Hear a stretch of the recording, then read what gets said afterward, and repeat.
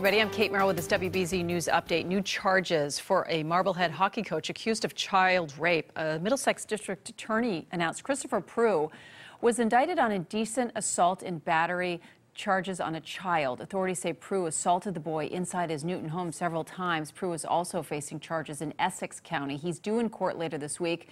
There are investigations into at least 8 alleged victims. A Massachusetts teenager arrested after police say he threatened to shoot up his school with an AR-15. Police detained Kane Jefferson at Taunton High School yesterday. The AP is reporting that Jeffers was on campus when he threatened to kill school resource officers and returned to shoot up the campus. The 18-year-old had not attended school since the first day. No weapons were found on him, but he is now facing multiple charges. Medford students returned to class today after a loaded gun magazine was found inside a school there. The district says teachers will discuss certain details of the ongoing investigation with elementary through high school students, but not pre-K or kindergartners.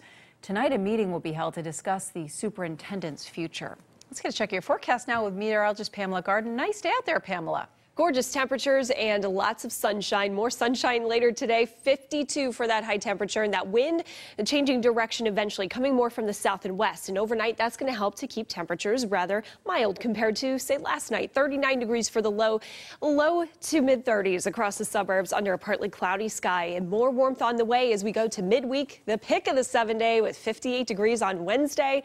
Increasing clouds on Thursday, and then we have a chance for a coastal storm. Still uncertain on the track, the timing, but it does look like we'll see multiple high tide cycles with coastal flooding and erosion, as well as rough surf and some damaging wind gusts. Stay tuned for more information on that as we go through the week. Kate? All right, we'll enjoy today and tomorrow then while we can. Pamela, thank you. Thanks for watching. I'm Kate Merrill. This has been a WBZ News Update. Have a great day.